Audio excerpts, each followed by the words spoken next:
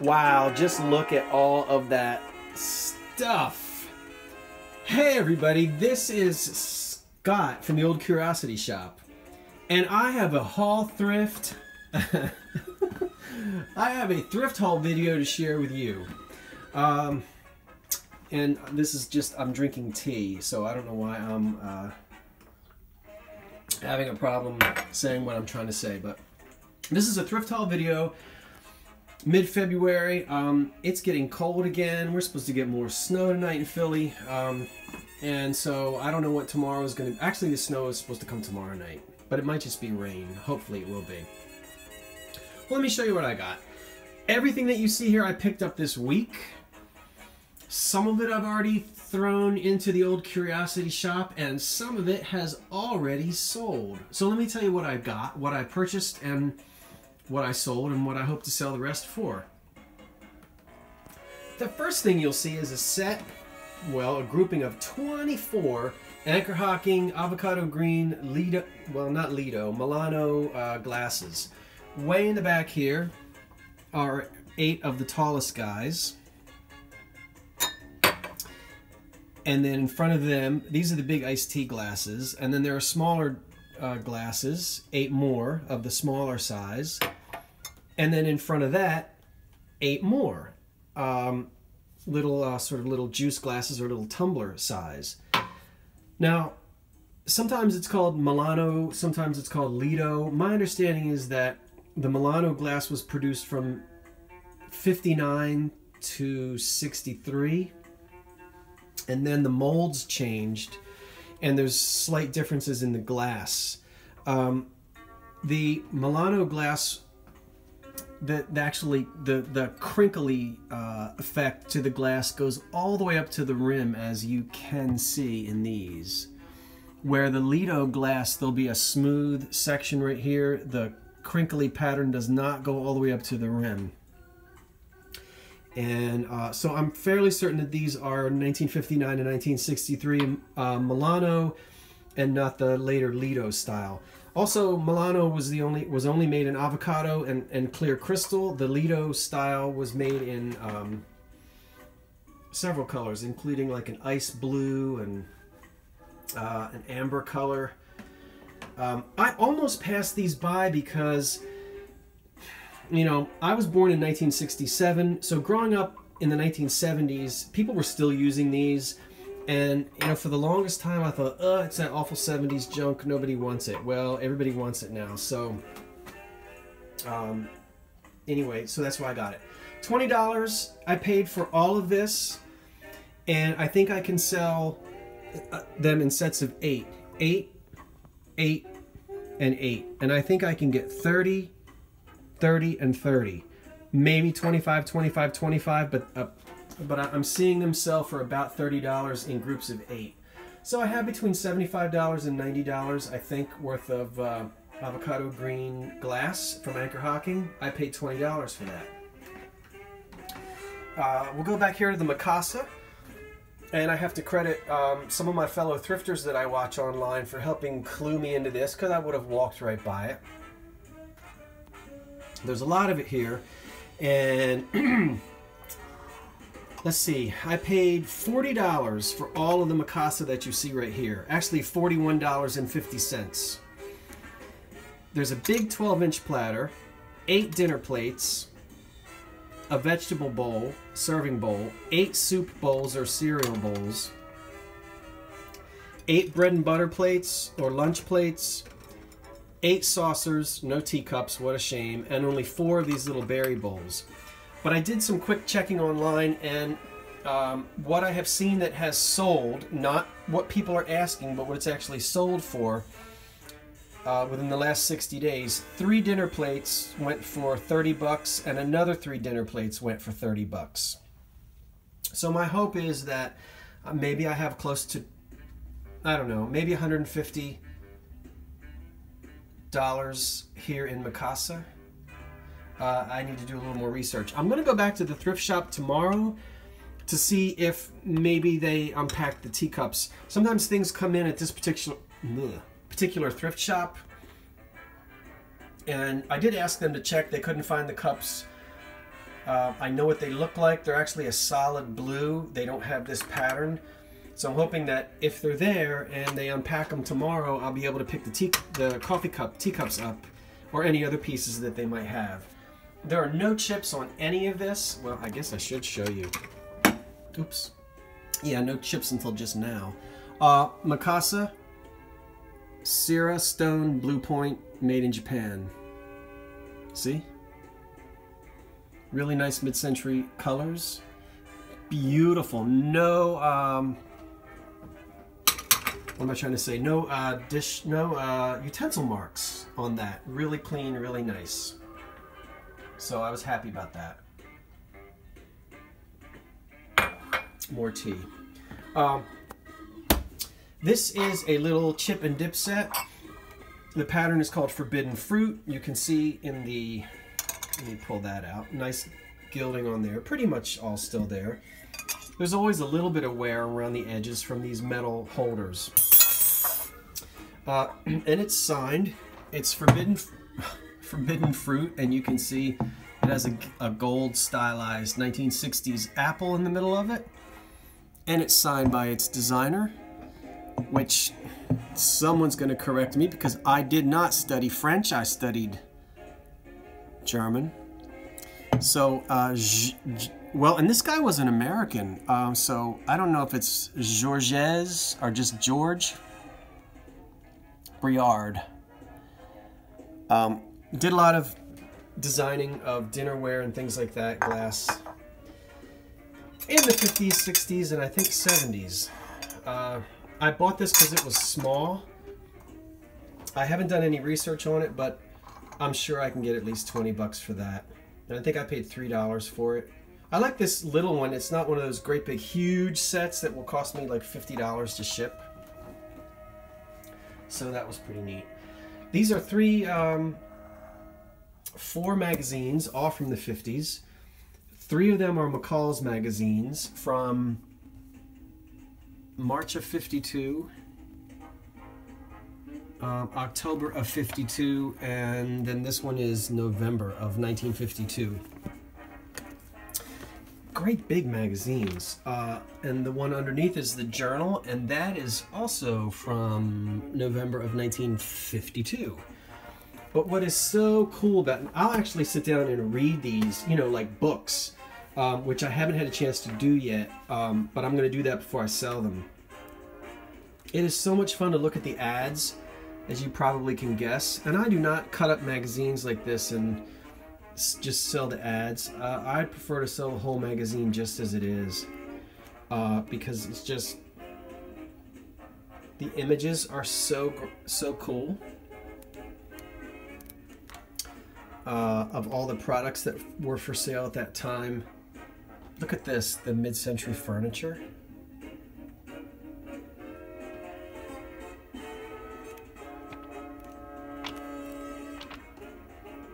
Look. The Olsen Rug Company. Look, she's mad because she has crusty pans and it gets her down. But she uses Brillo pads. I shine them fast, shine them easy. Oh, how things have changed, right? For the better. Anyway, I guess. Look at all this mid-century furniture. So there's just so much to see in these old magazines. In the kitchens, look at that. Look at that ham. I love ham. Anyway, I'm sure this is for, ooh. Look at all the fat. Oh my goodness, we didn't know that it was clogging our hearts, but man, that looks good. I'm not a vegetarian, sorry. For those of you who are, you probably just got grossed out by that. What's going on here? No wash, no wipe tonight. Ooh. Well, all right. Anyway, so those are really cool. Those were $1 each, and I'm going to sell them for between $8 and $10 a piece. That's what I'm going to ask for. Moving right along here, let's speed this up. Back here, I cannot remember who made that. I should know, but I don't remember. This marigold luster vase. I'll probably get 10 bucks for that. I don't know. and I can't remember who made it. A little Japan planter. See, made in Japan, no chips. She's cute, inexpensive. He's made in Japan too, a Toby jug. I like his tobacco pipe. Is the handle. I should keep this. That's probably what I'm going to look like in another several years. Made in Japan. Toby mugs are cool. No chips, no cracks. This will appeal to an equestrian, I hope. Little riding boots, bud vases, probably Japan, but there's nothing on the bottom, so I don't know who made that. Unusual, I've never seen those before. $1, $1.50. Don't know what I'm going to ask for them, but not a whole lot. The ever lovely Fire King Peach Luster Deviled Egg Plate. This is the second one that I've bought in 2 weeks. The minute I updated my auction and put on there that I had 2 instead of 1, like within 10 minutes, one of them sold for, I think, $15. I was asking 18, I think I took 15.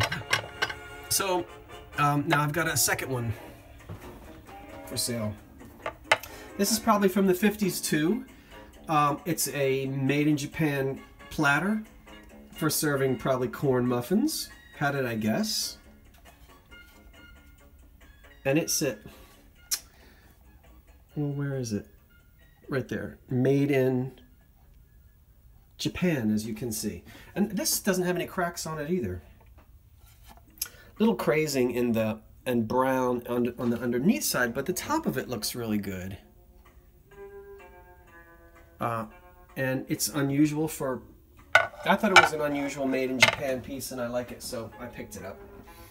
And then moving over here to the 1940s,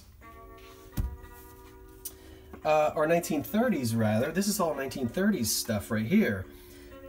All of this is already sold for $75 in 3 lots. This was 1 lot, this was 1 lot, and then the teapot. So I put these on first. This is a cutlery set. It was probably like somebody's wedding gift or something like that during the Great Depression. It looks like it's hardly used. It's outfitted in this box with a silk lining. And I think you do grapefruit with that. Right? Isn't that what that is? But look, they're marked, and what's really cool, you'll be able to see the birth date. August the 18th, 1931. How cool is that? To have stainless steel with the actual patent date on it. Of 1931. And then it also has the Good Housekeeping seal of approval, which is that thing right there. A little tip for anyone who's trying to sell stuff from this era. If it is this color, and these were the popular colors of the early really all of the 30s. Cream and green, and if you put cream and green in your description, you'll get more hits. Rather than just saying, you know, old 1930s knives and forks, say cream and green. It's a search word that people use who collect this stuff. They know to type that into the search engine, and that's actually how the lady who bought these found these, because I asked her, and she did search under the words cream and green because I listed them that way. So she bought these for $25, and I said, hold on, I've got more, I just haven't listed it yet. Not made by the same maker, because these only say stainless steel on the back. See? And they don't have the little grommets, if that's what you call that, on them. But they match. It still has that pearlescent, so they might have been made by the same company, but she bought these for $25. So $50 for all of this. I paid $5 for that, and I think I paid $3 for the knives and forks. No spoons, but anyway. It sold. And then back here, this teapot, let me show you how this works, our coffee pot. You could do tea as well. This pot is made by the Hall Company, and it is a teapot or coffee pot. It's got stylized deco flowers on the front. This is made in the 40s, and let's show you the bottom of it. This is the Drippolator, the Enterprise Aluminum Company of Massillon, Ohio. And the way it works is like this. Now this is porcelain, but you take this piece here, drop it down, you put your coffee grounds in there, or your tea leaves in there, and this guy goes on top, and you pour your hot water in here. And I don't know if you can see, but there are little tiny holes in the bottom of this.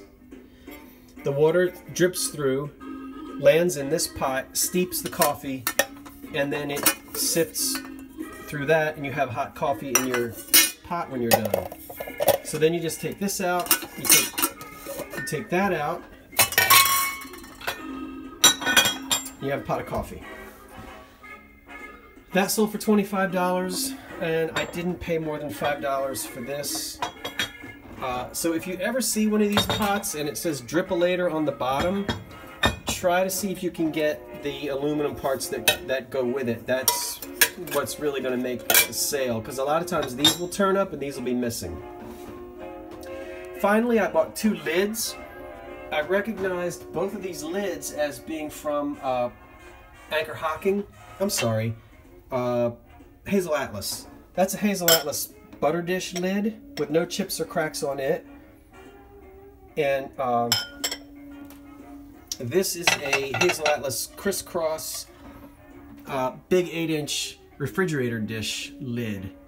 And believe it or not, that lid right there will sell for about 20 bucks. And this was like $2. And I think that lid was $1. So I'm going to do really well on these glass lids because they break easily. And people are always looking to replace them. So I think I told you everything I knew about the things that I have, the prices that I paid, and what I hope to sell everything for. And then over here I'm just playing some 1960s albums. I went to a place, these were free today, so I have this little cheap turntable sitting here on my stove to play music. And they're 1960s. This is the funniest one because of the graphics on the label and the title. Jackie Gleason presents music to change her mind. I wonder if she changed her mind.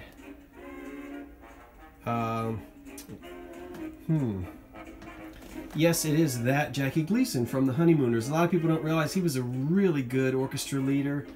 Very nice man, and a very talented musician. Beautiful orchestra leader. So that's Jackie Gleason and his orchestra, and that's not what we're listening to. We are listening to Come Dance to the Hits of Sammy Kaye. Swing and Sway with Sammy Kaye. So there it is, folks. Another thrift haul. Some of it is already sold. The rest of it will be online in Scott's Old Curiosity Shop on eBay. Check it out. Thanks for watching. Have a wonderful weekend and happy thrifting, everyone.